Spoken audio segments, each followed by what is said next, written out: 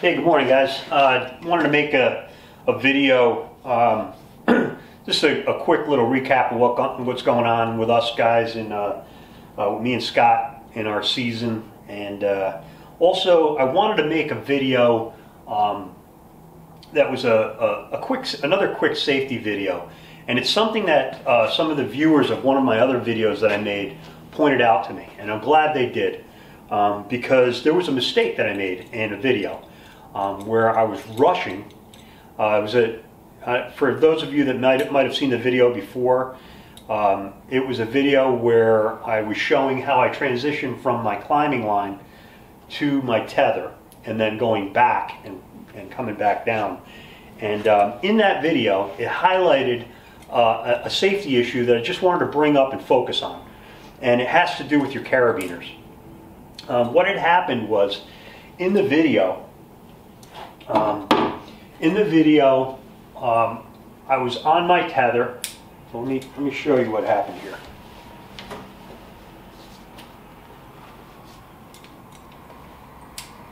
So in the video, I was on my tether, and I wanted to go from my tether to my climbing line. I don't have my climbing line set up here, but I'll just kind of show you what it basically happened.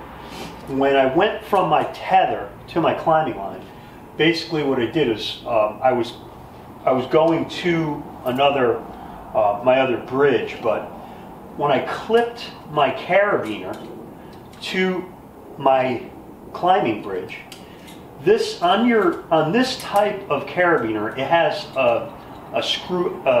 Basically a screw lock for the gate on your carabiner. So when you screw it all the way down, you can't open this carabiner, and that's closed up, that's locked, it's safe, and it basically, once this carabiner is closed up, it's mechanically holding to itself. It's very strong like this. This is the way it's designed to be used.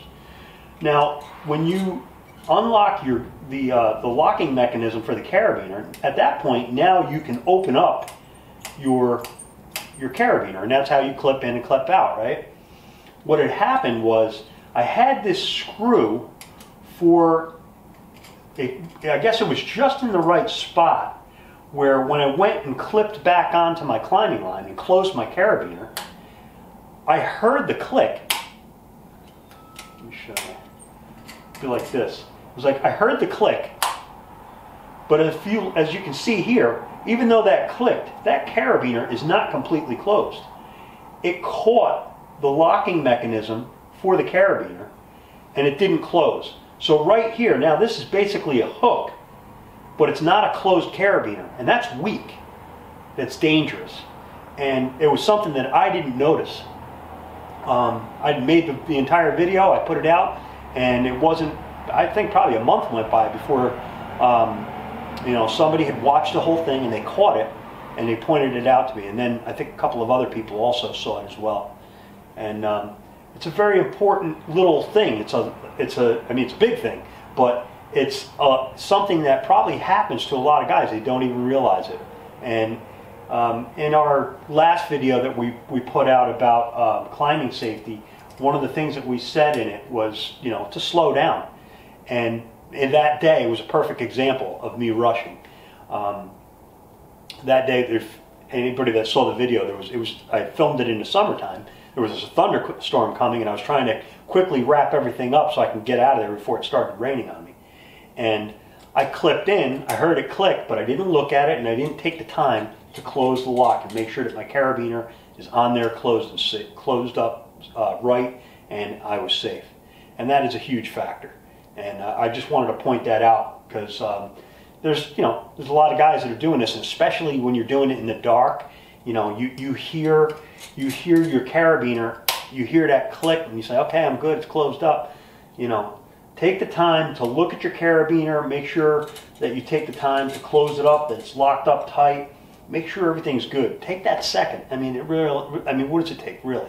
It literally takes you seconds to do it. And especially when you're doing it in the dark, because there's some guys that, they're clipping in and they're trying to catch like a D loop or something. And, maybe it's in a spot where you can't really see too well. It's in the dark, you hear it clip on. make sure that it's where you want it to be and that everything's locked up tight. Take that time, because you're going to be up 20 feet, something like that, and you don't want to find out after the fact that you didn't have it right. And I was really glad that the guys caught that and pointed it out, and I just wanted to highlight it and showcase it here. Unfortunately, I don't have one of those other. There's a couple of different types of carabiners, and I wish I had them here so I could show it. But there's some better ones that you could use compared to this type, because you have to turn them to open them, and then it'll close itself up every time. So I think those are a little bit safer.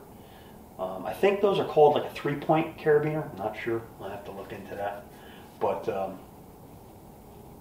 if you're going to use this type, and I think these types are very popular, just take the time, make sure it's closed up so that you're safe. All right. So that's about it. Scott and I are going to be getting out this weekend and doing some a little bit more run and gun style hunting.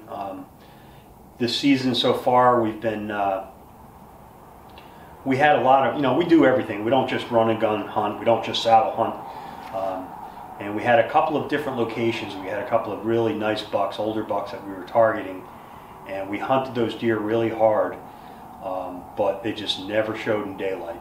And unfortunately, both Scott and I had to deal with being sick during the middle of the rut. I missed the first week of November. I couldn't even hunt. And I had 2 weeks off. I hunted the second and third week I had off, but I was still dealing with lingering effects of my cold, tickle in my throat, and it was pretty difficult. But I did get out every day for 2 weeks, at least half a day. And I tell you, as I get older, I'm 52 years old, and as I get older, it's pretty tough to hang in there all day from sun up till sundown every day during the rut. We did it, quite a few days, but it really wears you down. You hunt all day from sun up to sundown. Then that sun up till sundown, that next morning is rough to get up.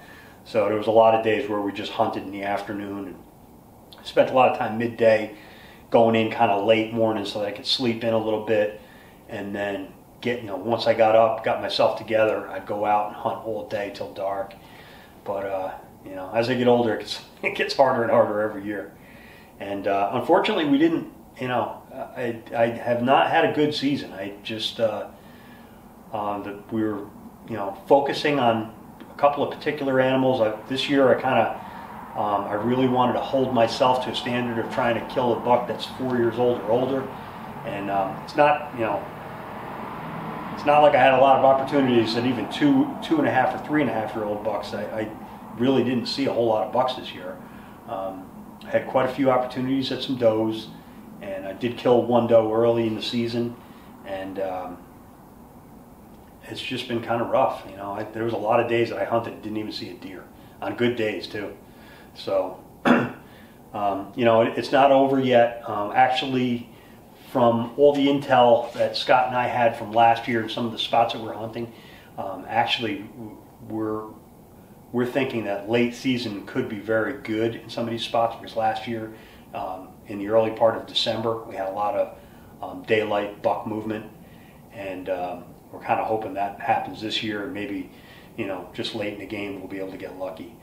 But we're going to get out this weekend, and as I was saying earlier, we were hunting a lot of preset locations that we had targeting these deer, and we didn't do a whole lot of run and gun style saddle hunting, which we promote a lot. But we just, we had these locations, we had them all set up, and we were really looking forward to hunting them, and we spent a lot of time in them, and they really didn't pan out too well for us. Although Scott did killed a buck the other day on Monday. It was the last day of his vacation, and at the last 30 minutes, he squeaked it out. He had a buck come in chasing a doe, bumping a doe, walked right underneath of him, and he got it. So that was good. But I'm going to try and get out. This is the week of Thanksgiving. I'm going to be trying to get, I'm hearing now, I was planning on hunting Thanksgiving morning, but I'm hearing it's going to be really, really windy, so we'll have to see about that. I might just focus on Friday morning, because I have to work on Friday. I work the afternoons. So I'm going to probably hunt in the morning on Friday, and I'll be hunting all weekend. And Scott and I are going to, we're going to take our saddles, and we're going to take our DRT rope. We got a couple of spots that we're going to get really aggressive. We're going to move way back in and pick out a tree, throw a throw ball up, and pull our climbing lines up and climb DRT and get after it. We're going to film the whole thing. It'd be awesome if we could pull it off and get a shot at something, but it's been pretty tough this season, so who knows what's going to happen. But you know, we're having fun. We're out there. For us, the struggle is real. You know, we're just a couple blue collar guys that are hunting a lot of public ground and places where we get permission. But we're here in New York, and there's a lot of pressure here. A lot of competition from other guys. I had tree steps stolen out of one of my best sets that I was really looking forward to hunting. And then some guy built a permanent stand probably 50 yards from where I was hunting. So that kind of was like a punch in the gut. I had a piece of property that I had permission on for 25 years, and it's like one of my favorite places to hunt, and unfortunately I lost that spot. I still have 3 other properties right close to it that I still have, I'm still hunting the same area, but the tree that I really like to be in, I lost that particular spot, and I can't be in the perfect tree. So that's made it kind of rough. And had one day, I had a spot that I was sitting, everything was just perfect. It was on like November 13th, the wind was right, everything was just right. And a hiker came walking right through the woods, not on a trail or anything. And the hiker came walking up towards my tree stand, and wouldn't you know it, I had a big doe walking right towards me at the same time.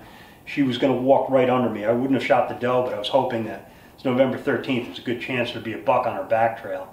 And what are the chances that, at the exact same time, here comes this hiker walking through the woods, and the doe sees the hiker. She ran off back where she came from, and the hiker went off. So I didn't see anything that day. But it's just been one of those kinds of seasons. But I'm an optimist, and it ain't over till it's over. And a lot of times when everything's going wrong, it just means that sooner or later, your luck's about to change, and your season can change in an instant. So I'm kind of hoping this weekend something like that will happen. And if we can get something on video, that would be great. But this is our first year trying to film stuff while hunting. It's not easy. We hunt way back, and my camera gear set up just to get back and hunt is like, it adds about 8 pounds. And 8 pounds doesn't sound like a lot, but with everything else you're carrying, it's just it makes it a little rough when you're climbing big hills and getting way back. So so that's about it. A little recap on our what's going on with us in our season. Like I said, we're going to get out this weekend. Hopefully we have some luck, and try and get some stuff on video for you. And we got a couple of other topics that we want to discuss, and I got some reviews of stuff. Like, there's a lot of equipment that I bought this year, and I did reviews on this stuff, and I want to, now I've had a chance to use the stuff all season. I wanted to, discuss the things that I like, the things I don't like, and, hopefully, people appreciate that. Might help them, if there's something, I got stuff like, some of the Sitka gear that I used this year for the first time. I used Ozonics this year for the first time, and I'll make some reviews on that stuff and tell you what I think. So that's about it. That's all I have for you right now, and hopefully you guys like the stuff that we're putting out. Saddle hunting's getting very, very popular for good reason, and we're trying to bring you as much saddle hunting related material as we can for any of you guys that are getting into that and want to explore it. Plus, just we're talk about just general stuff with deer hunting and gear and that kind of thing. So hopefully you guys like it. If this is your first time watching any of our stuff and you like it, I'd really appreciate it if you like and subscribe to our channel, and hopefully we'll bring you some more stuff that'll be beneficial to you.